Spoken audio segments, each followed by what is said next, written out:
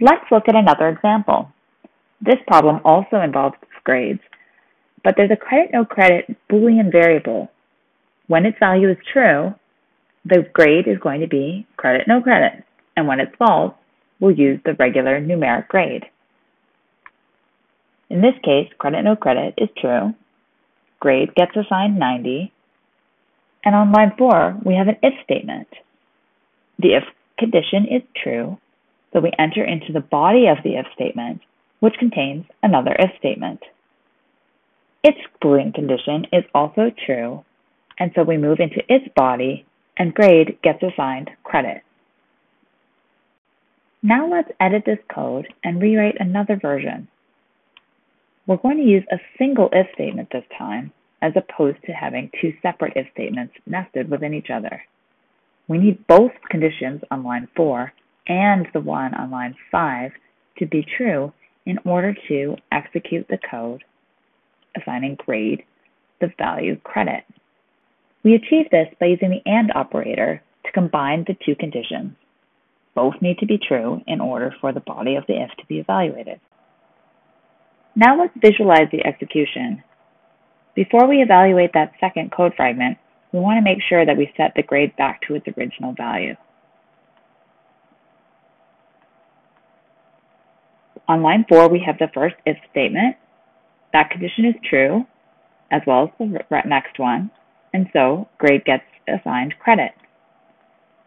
Starting over again, the if statement on line 9, both operands of the AND operation are true, and so in this case, grade also gets assigned credit. These two code fragments are equivalent. Let's expand on this example. We're going to add an else clause on line 7, where grade gets assigned no credit.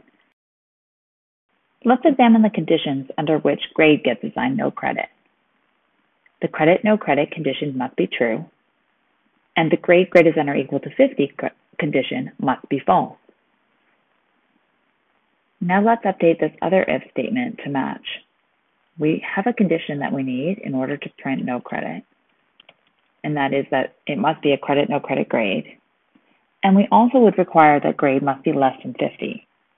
However, the only way that credit-no credit is true in the elif is that if grade was less than 50, causing the first if condition to be false.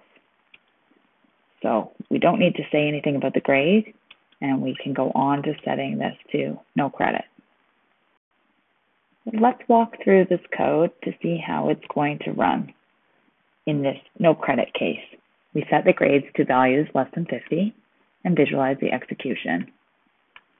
For the first code fragment, credit-no credit is true, and the grade is less than 50, so we enter into the else and grade gets assigned no credit. Resetting the value of grade, we look at the second code fragment, where credit-no credit is true and the grade is less than 50, so that if condition is false. We then skip to the elif and check to make sure that credit-no credit is true before moving on to setting the grade to no credit.